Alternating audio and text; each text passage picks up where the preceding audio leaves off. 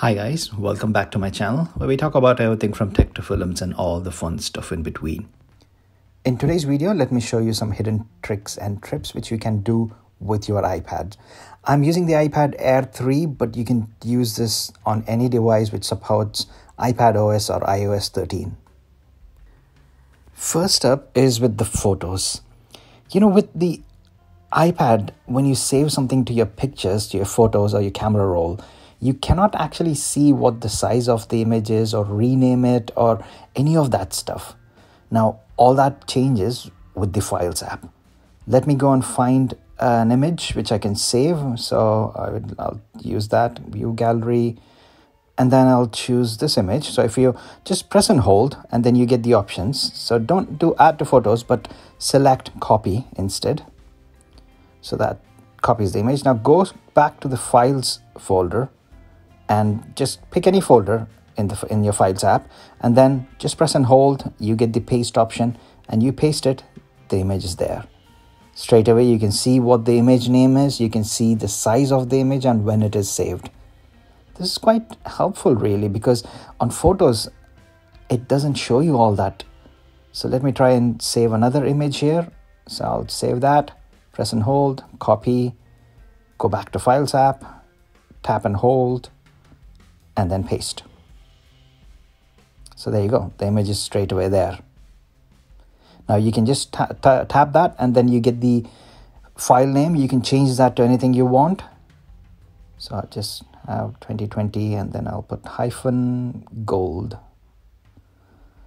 And then the same goes with the other image. Let's try that. So just tap, go back, and then I'll put a hyphen, and that is silver.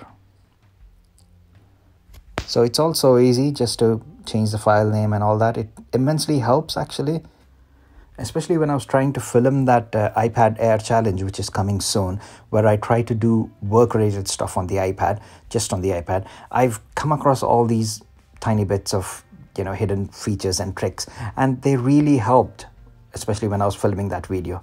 So please stay subscribed guys, because that is coming next, and you can check it out as soon as it's live on my channel. Next is another key feature which we use on Windows laptop almost regularly, which is the ability to zip files. So you can do that with the Files app. So I've selected these 3 images and hit on more, and then you have the option called compress. When you do that, it creates a zip file and names it as archive. Obviously you can just tap and rename that to whatever you want. I'll just call archive-macbooks, and then that's it. So you've done and you've saved. So it's quite simple, and the Files app really opens this up, making you to create zip files as and when you want. So it's just select the files, more, and then compress. So you can pretty much select any type of file. It doesn't have to be an image file. Like in this one, I've selected an MP3 file as well. And that will create the zip file. I mean, you tap, actually, that's how you unzip the file. So it creates a folder and it unzips it, where you can view the contents of any zip file. So super useful, nice little feature there. Next is another Windows-esque feature, which I almost use every day on my Windows laptop, which is the ability to drag and drop. Now let's try and open the multitasking here. Let me get email up. So I'll put it side by side, and now you can see you can just drag and drop directly into your message. So that's super convenient. It can be anything. You can even drag and drop the zip file. So there you go, that's attached to your email. Same as Windows. So that's a super cool and easy way to use drag and drop on the iPad.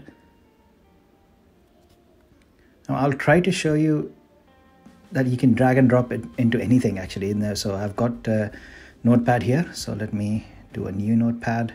Now let's get the notepad into the side view again here. So side by side.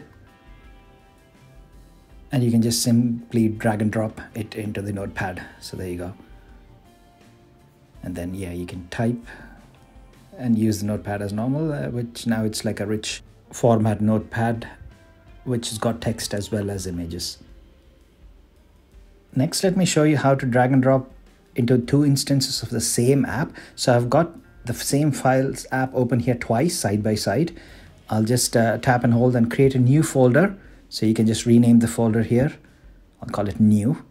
Then you tap, and then from the same files app, you can just move files around. So there you go. I've taken a file from my media folder and put it into the new folder. So super easy, just like how you do on Windows. You can just drag and drop to your heart's content. Next, I'll show you a few options with the download manager. So you know that we've got download manager on Safari. So let me just go to royalty-free music here, and let me choose Bensound. They've got a decent selection of royalty-free music which you can use. So I'll hit the download button, and I'll just do the free license with attribution option, and then hit download. So you can see on Safari there's the download manager, which shows you where it's been downloaded, and then the file is downloaded into your cloud drive by default. But you can actually change the location of where these default downloads go. Same as how you do on Chrome browser on your Windows laptop, you have this option on Safari as well. To do this, you go into settings and click on Safari, and then you choose the downloads where it's set to cloud drive. Now I can choose anything, so I'll probably choose the new folder on my iPad location, and I'll choose new, which we recently created. So done, and there you go. So now all my downloads will go into that new folder. Let's go back to Bensound, take another one here, tap download, and then download. So now if you see, the file has been downloaded, and if I go to my Files app,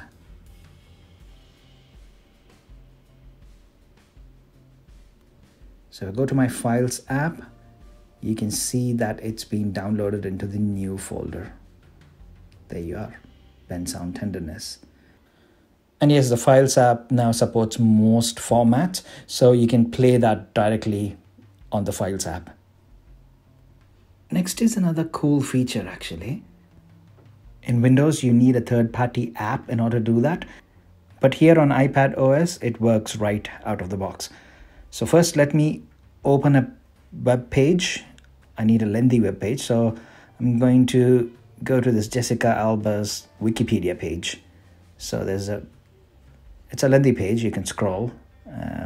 So in order to take a screenshot, you just hit the power button and the home button at the same time. So you got the screenshot. But the additional option is that you can that screenshot takes the screenshot of the whole page. So you can now choose that option on the top, and this saves the entire page as a screenshot. Super handy really. And you can do markups on it, so you can just use the pen tool, and you can just mark up whatever. And then when you hit done, you get the option to save it as a PDF to the files.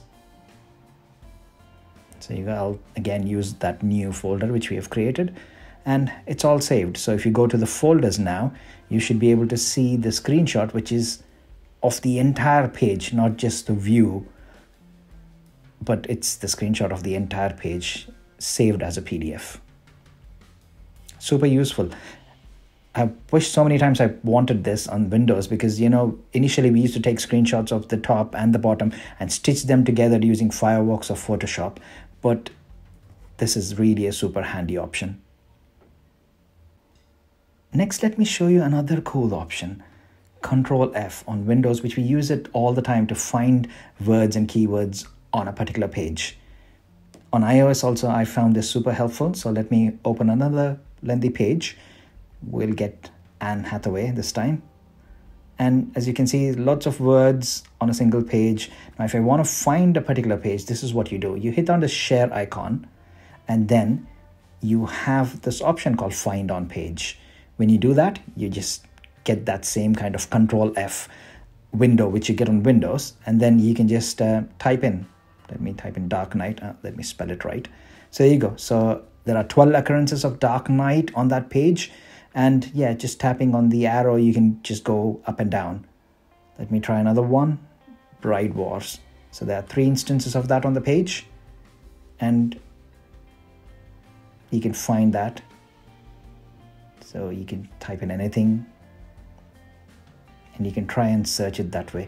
Control F is such a useful feature which I always use on Windows, and it's super convenient and easy to use it on the iPad as well.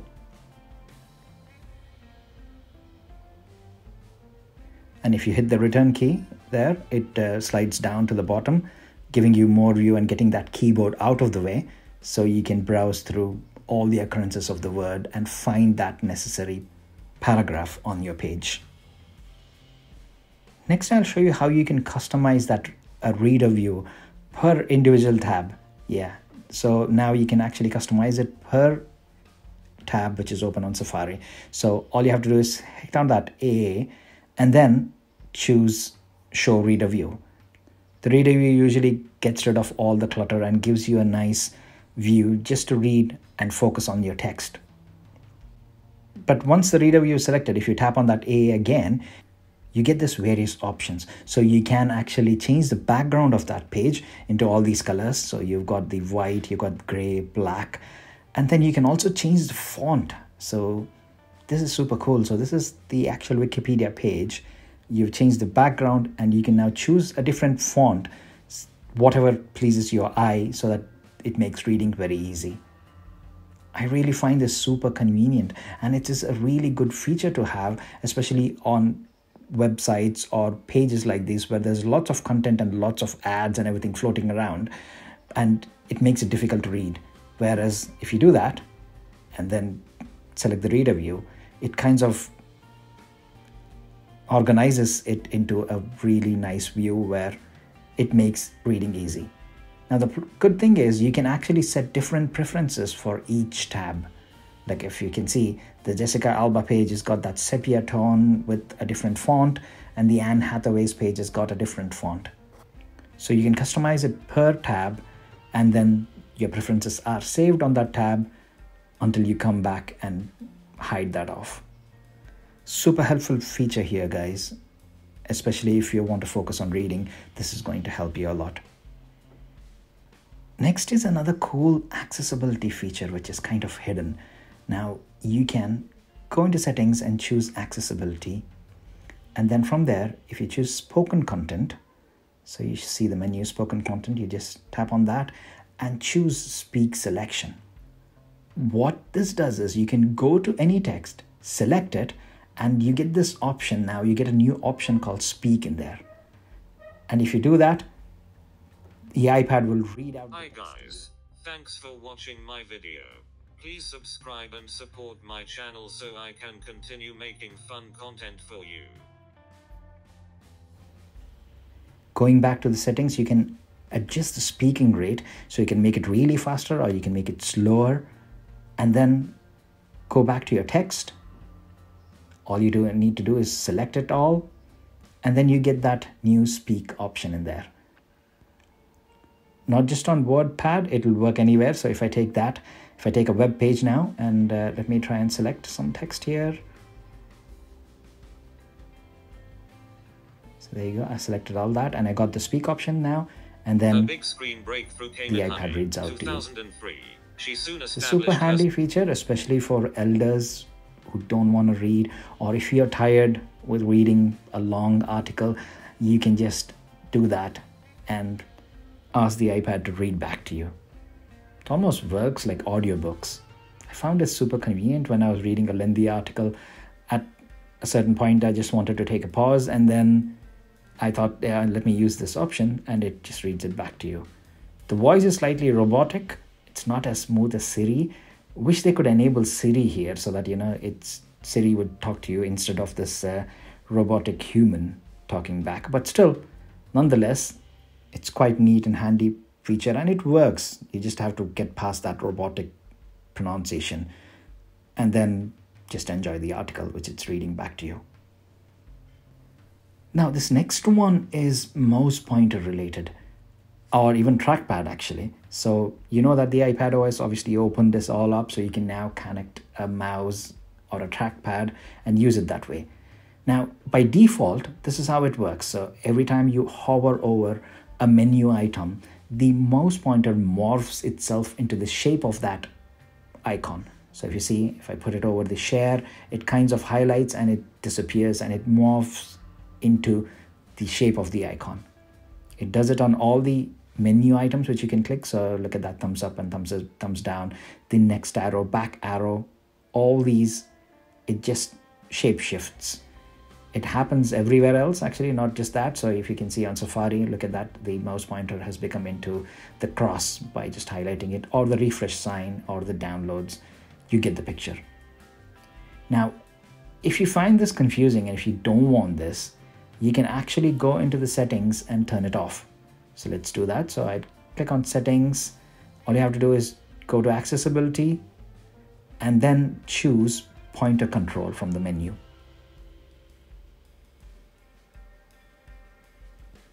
So here you just turn off that pointer animations option, and what happens is the pointer stays in the shape of pointer no matter where you go. So you can keep a track of where it is and it doesn't kind of get disappeared into the shape-shifting animations which it was doing earlier. It might be helpful because if you are used to Windows, Windows cursor, it usually stays a pointer on most of them unless it's a link. So you get that similar kind of a feel here. It still kind of highlights on the option where you go, so you know what you're clicking. But yes, it won't shapeshift and it'll stay as that round puck. Using that same settings section also, you can adjust the scrolling speed of that pointer or even adjust the size of that puck. So you can make it smaller or you can make it really big. I mean, it looks crazy making it so big. I don't know what you can do with it, but yeah, it is there. That option is there. So there you go, guys. That's a few hidden tricks and tips which I found when I was trying to edit that iPad Air work challenge, which will soon be up. So please comment down below and let me know your thoughts on this video. Please drop a like if you like this video, and please do subscribe to my channel, guys, so I can continue making videos like this for you. And as always, thanks a lot for staying with me until the end. I will see you in my next video. Bye for now.